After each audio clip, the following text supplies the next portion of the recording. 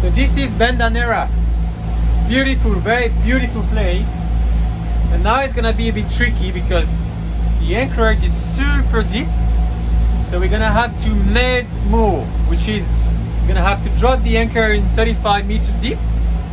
Then we're gonna have to reverse and tie the stern of the boat to the trees. I'll be moving along, singing my song, running around, ain't nothing wrong.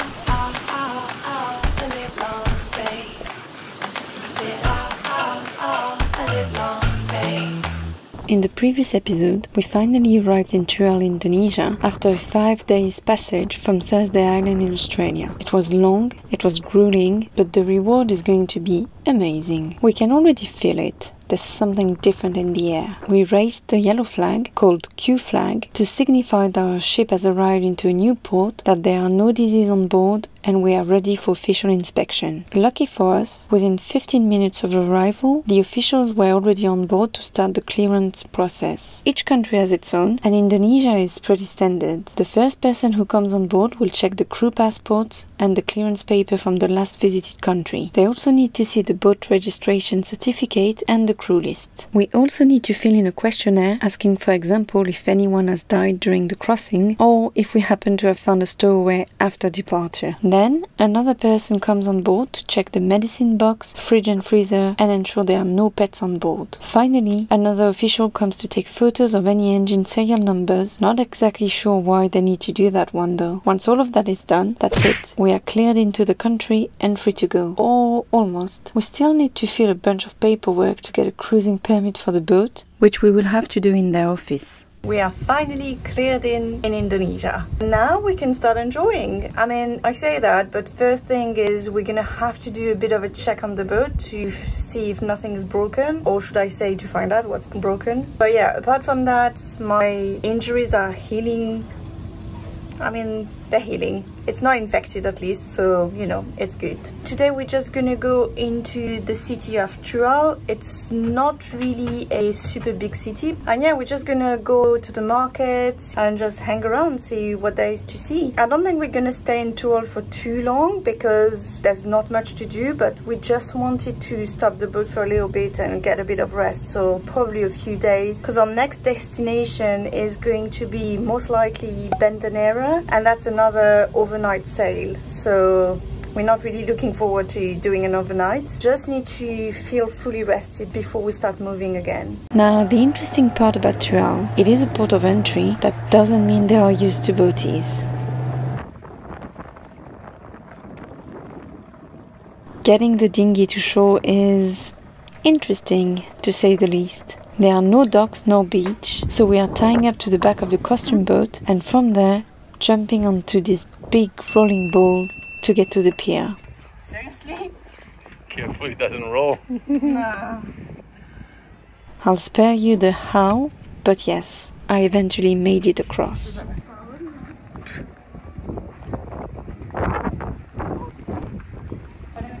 SIM cards. Although we had quite a few things to do, it's difficult for us to stop there and not interact with the locals, especially the kids. And as soon as they knew we were French, they started talking football, so impossible for Jan not to play with them.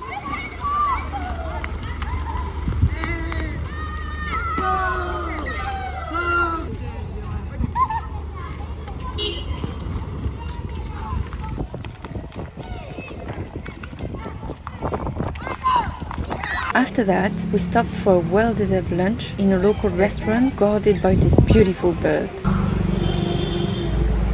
So, first Indonesian food?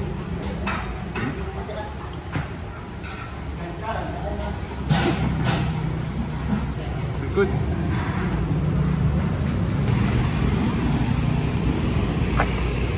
On our list was this place to get SIM cards and the supermarket. But on our way, we stumbled upon a beautiful park which called for a bit of a break.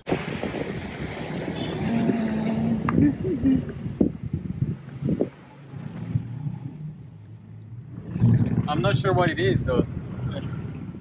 Don't know, but it's beautiful. Your boat in the background. Summer nights, flashing lights, and the DJ spinning, everybody out.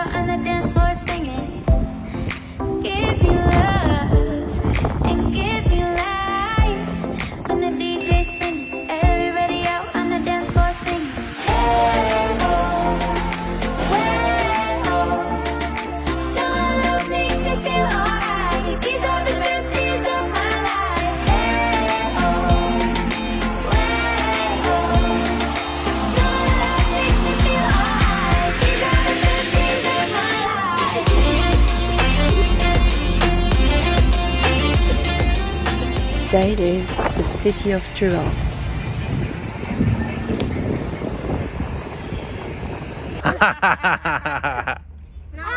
Hey!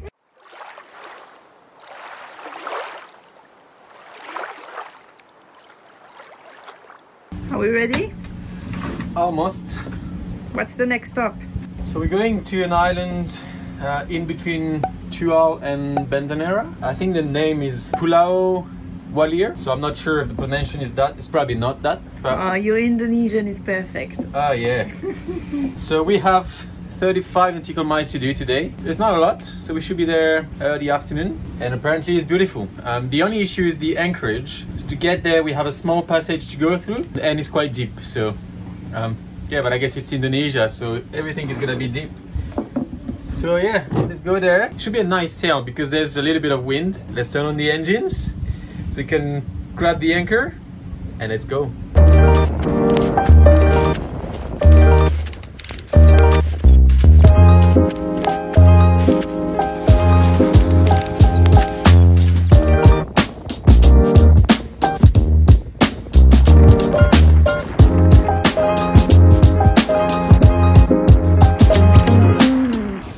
First time snorkeling in Indonesia. I'm gonna have a look next to the boat to see what it's like. It looks like it's very sandy, so I'm not sure we're gonna see much, but you never know. We might be surprised and it might be beautiful in there. Yeah, we're gonna jump in the tender and have a look. Let's go. Unfortunately, I'm not going because my hand is still recovering. I'm gonna wait another few days before I put it in the salty water. We're still going on the dinghy, and that's why I'm wearing a hat, I'm wearing sleeves, everything, because the sun is gonna kill me. Hopefully it's interesting enough and I don't get too bored on the dinghy. Thank God I wore full-on sun protection because it is burning. It's funny because the temperature isn't necessarily that high. It's around 32 degrees Celsius, but the sun is really burning. Not to mention the humidity that makes it feel 10 degrees hotter at least. Unfortunately, there wasn't anything interesting to see in the water. First, it was very green, not that deep to make the free diving interesting, and just not much to see at all. This local boat came in, and while we thought there would be fishing, not at all. A bunch of boys went on the island, and after a few hours came out with bags of fruits or coconuts or something like that. This man started collecting something on the bank that dries out at low tide. Once everybody was done, they packed up and left, but not without saying goodbye, sending hearts and kisses. No language barrier here.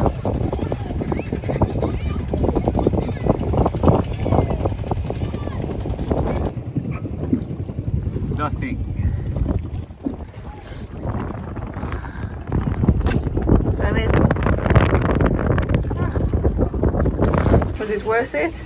Nope, not at all. The water is very green and there isn't much in the water. Yeah, there was a few corals now and there, but only small fish, and the visibility was not great. So yeah, I don't know. Maybe it was not the right spot. Maybe here it's just a beautiful beach, coconuts and palm trees, and that's all. At least we tried. And yeah, we can just enjoy the rest of the day now. Since, as we said, the beach is indeed beautiful, we decided to go there for a sundowner. It was a nice way to enjoy this beautiful sunset. So much so that when we decided to leave, we realized the tide was so low we can't even put the engine in the water without touching. So we are coming back from the beach and I feel like I'm in Venice when I sing.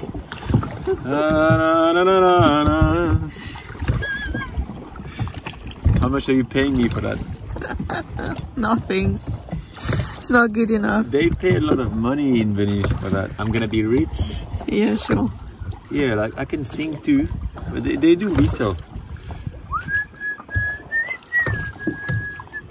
And they push, they don't paddle, they push. Yeah, I don't see you pushing. Ah yeah, and what's that? That's not pushing? Push.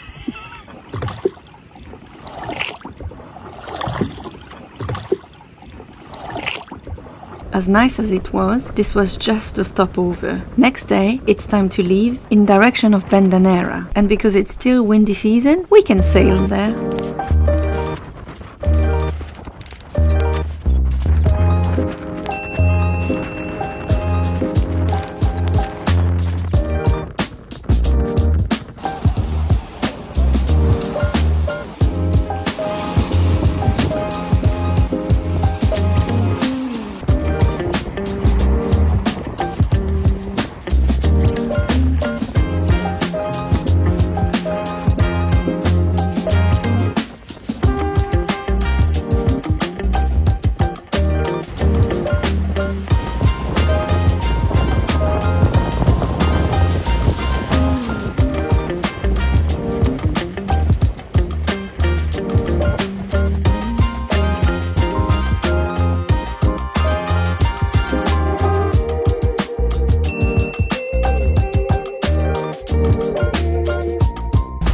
Bandanera. Beautiful, very beautiful place. And now it's gonna be a bit tricky because the anchorage is super deep. So we're gonna have to med moor, which is we're gonna have to drop the anchor in 35 meters deep. Then we're gonna have to reverse and tie the stern of the boat to the trees. So that's gonna be something a bit challenging, to say the least. There is a little bit of wind, so I'm hoping when we get closer to the anchorage, the wind is gonna drop a little bit and we can have a perfect condition to reverse back to the trees. But that's in my dream maybe, I don't know. We are supposed to get in there. It looks tight. Mediterranean mooring, or med mooring, is a technique used for mooring a vessel to a pier at a perpendicular angle. The first step is to drop the anchor, which will keep the boat away from the pier, then attach the stern lines ashore. Really no easy task in our case, first because it was the first time doing it, but mostly because the space between the vessels and the small canoes and other mooring lines is very small. We ended up getting a mooring buoy under the boat, so I had to get in the water to free it. So the water is really nice, temperature wise, but it's full of plastic. Plastic everywhere. I saw one fish, 20 pieces of plastic. I see a big fish. I'm not a fish, I'm a mermaid. Free the mooring buoy? Yeah. The water is nice.